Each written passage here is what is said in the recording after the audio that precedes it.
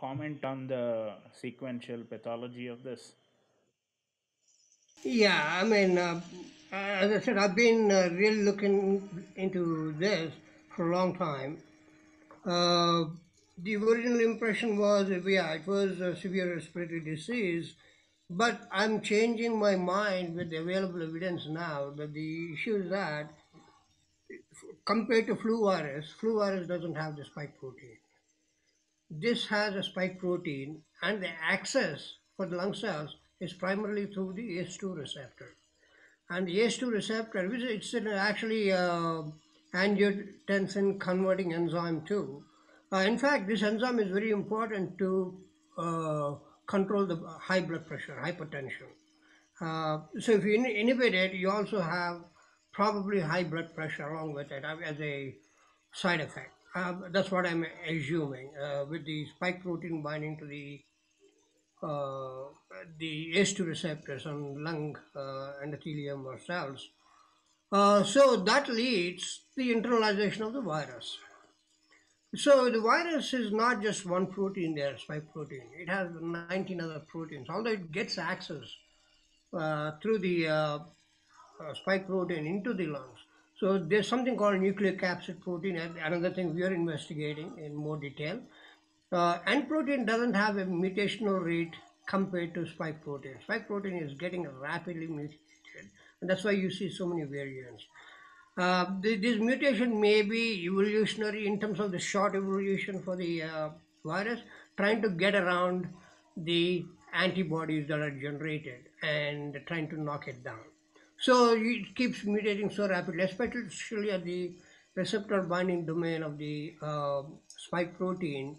There are quite a few are detected, and in fact, some of them are not able to be neutralized by the current vaccines that are generating antibodies. I won't go into the details on which the mutations are those.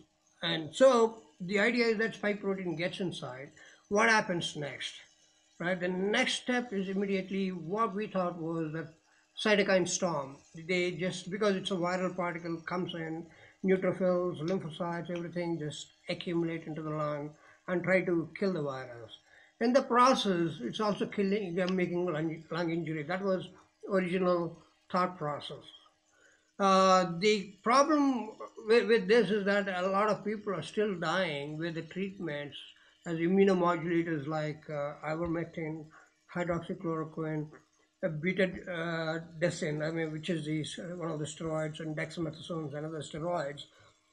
What I'm looking at right now is that actually that is not really happening because the steroids and immunomodulators actually do the immunosuppression. So they actually stop both the T lymphocytes and B lymphocytes from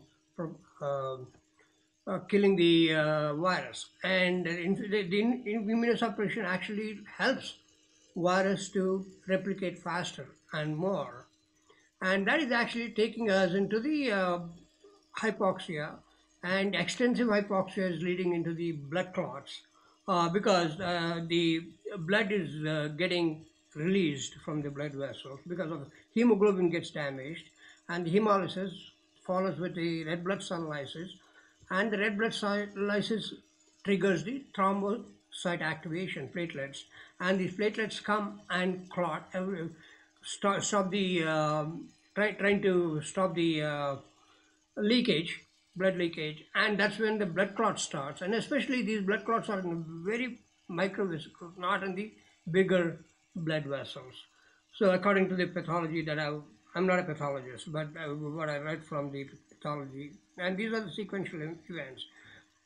So that was the original thing, that yeah, you don't have any anticoagulants being used in the treatment. So very few people are using. Doctors, I've seen the cocktails of many doctors. Yeah, some people may include Ecosprin, but that's not enough at a level that the severe blood clots are happening. So clopidogrel is another one. Very rarely people are using those blood thinners to prevent the blood coagulation. So what's happening is oxygen is completely shut off. When the oxygen is completely shut off, it is actually not transferring the oxygen to other tissues, organs. As we said, multi-organ failure. right? So lack of oxygen in other tissues. What is happening is triggering heart attacks. So basically, that's what it is.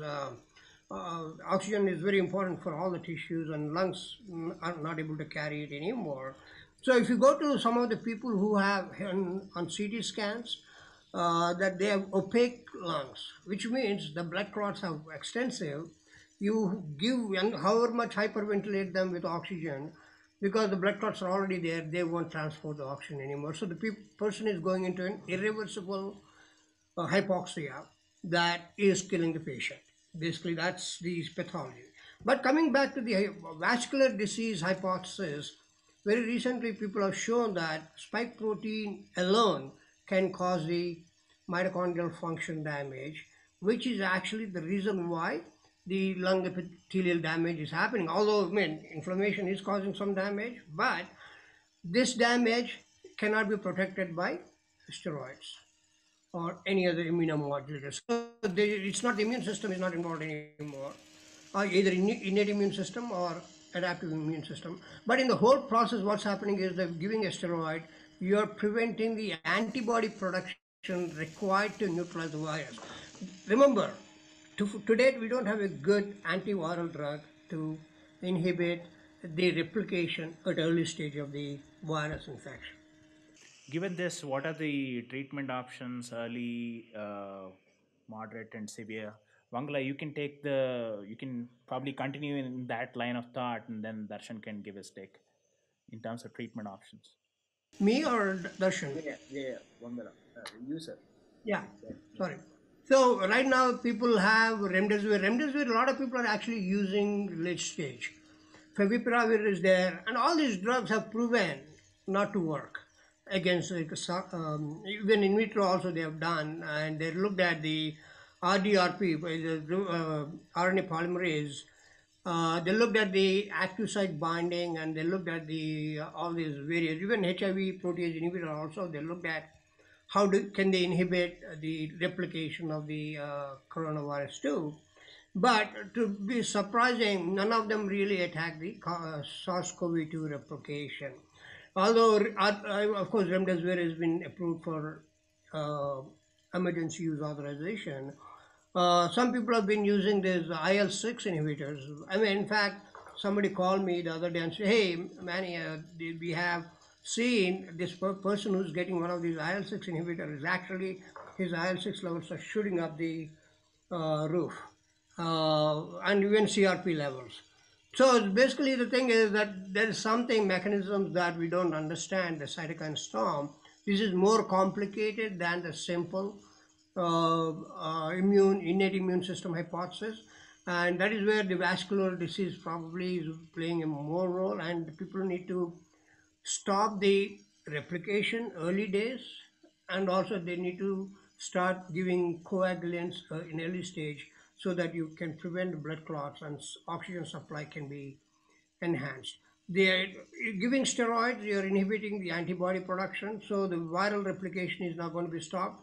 Antibodies is the later stage that they can neutralize the virus and stop the replication. So these are the sequential events. I'm noticing it that we do need then antiviral inhibitors at the very first 2 to 3 days to ensure that you don't have viral replication going on without stopping it. Okay, that's great.